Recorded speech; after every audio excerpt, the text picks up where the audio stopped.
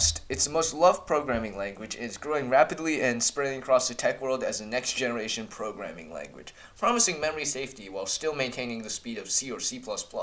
That sounds pretty cool, and learning Rust will probably allow me to write programs without having to worry too much about dumb memory bugs. It will also hopefully guarantee me a good job in the future, I hope, assuming AI hasn't taken over every job with GPT-5 and the Singularity. Alright, that's getting a little sidetracked, but I think the best way to learn Rust is through a project. And I like programming video games, so I thought it would be a little bit of fun learning how to program a game with Rust.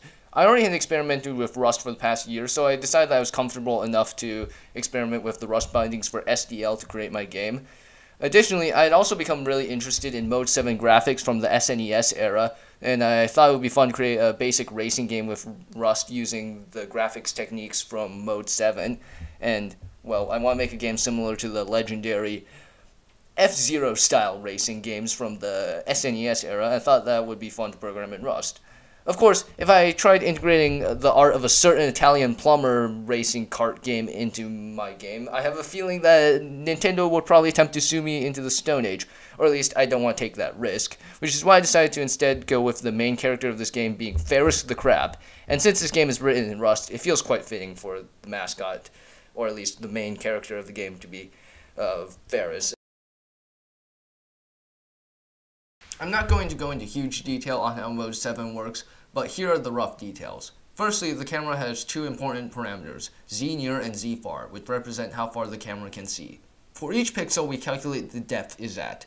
This is a value between 0 and 1, where 0 is the horizon and 1 is the bottom of the screen. Of course, stuff near the horizon is farther than the stuff near the bottom of the screen intuitively. Therefore, this equation allows us to figure out the z-coordinate of the pixel in world space. The x-coordinate is calculated by first calculating the near x values and the far x values, and then linearly interpolating between the two to figure out where the leftmost x-coordinate and the rightmost x-coordinate are for the row of pixels that we are drawing. We then can linearly interpolate between these values again to get our x-coordinate for the specific pixel that we are going to draw on the screen.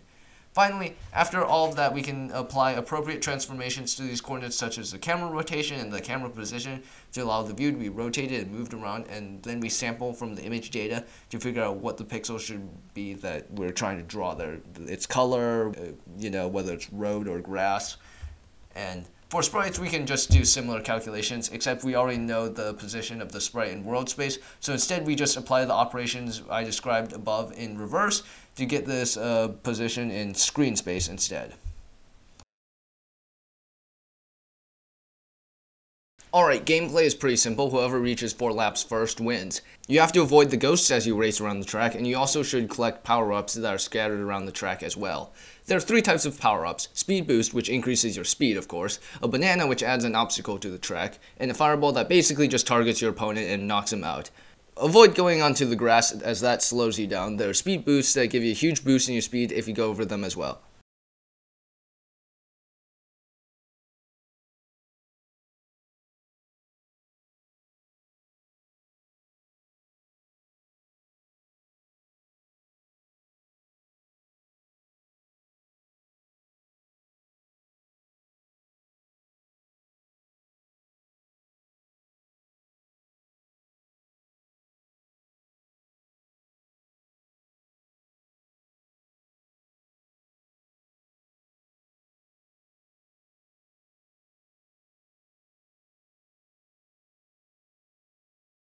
Alright, I like Rust as a language. There's a lot of good tutorials on the internet, such as the Rust book, and each library seems to have pretty good documentation, which made utilizing those libraries pretty painless, and I didn't have to worry about stupid memory bugs I might have introduced, as Rust made me think over my code and make sure I didn't make any mistakes, and if I did make any mistakes, the compiler just refused to compile my code, and I had to make sure to check it at compile time, which made things a little bit, well, easier.